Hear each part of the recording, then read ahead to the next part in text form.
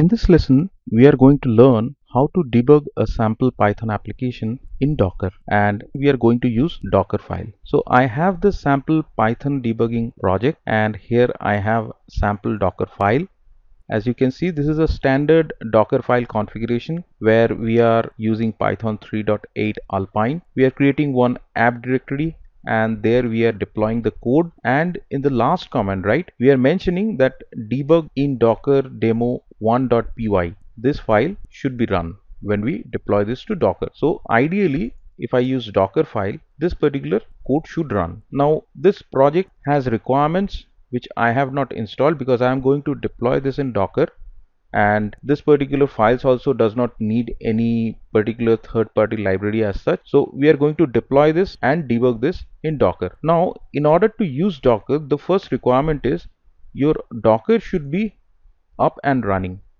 In my case, in Windows, I am running this Docker desktop. Ideally your Docker desktop should be up and running and your internet connection should be enabled, because there are certain files that needs to be transferred from the internet to the Docker. So that is why a good internet connection is important. Otherwise the required libraries or files won't be downloaded, and if the internet connection is very slow, the entire thing would be pretty time consuming. Anyways, let me come back to PyCharm and let's see what are the necessary steps. So the first thing that we need to check is by going to File,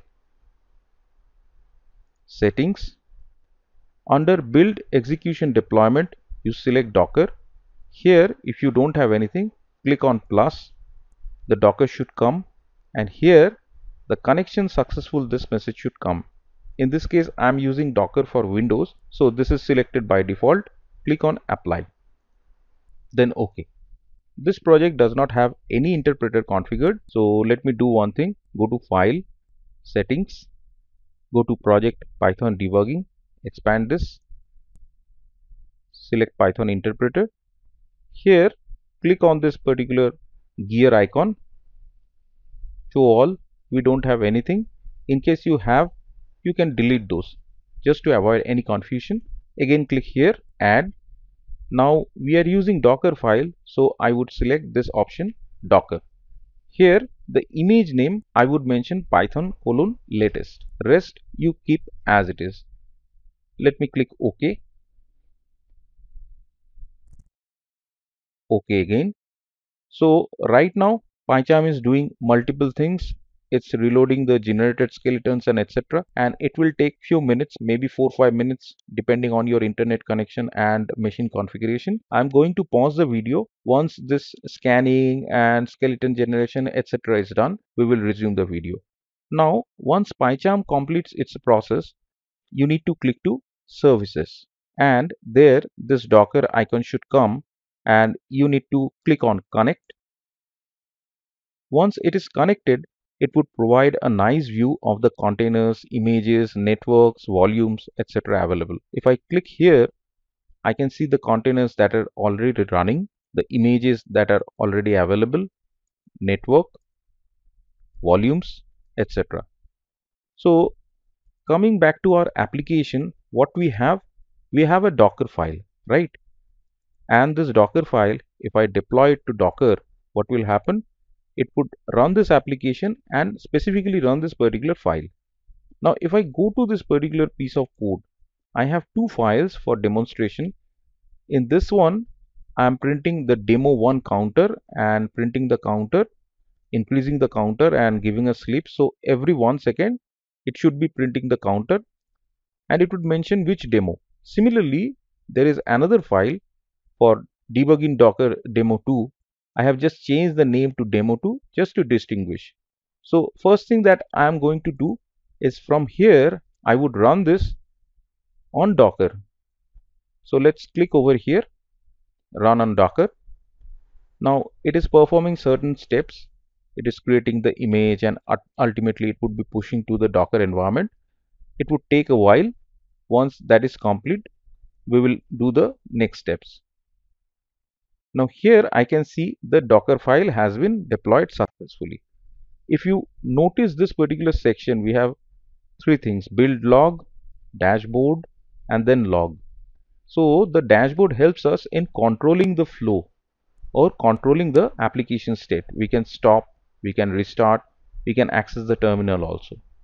Now going to log, you can see the code has already started, right? We have deployed it and the counter is incrementing, so the application is running. I can stop this.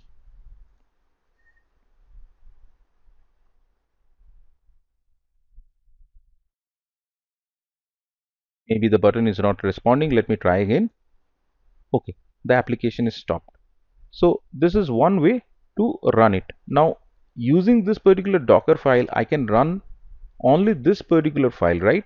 If I want to run other files, I have to change the entry over here because I am running via the Docker file. Now instead of running via Docker file, if I want to debug, right, I have this file, I have this file.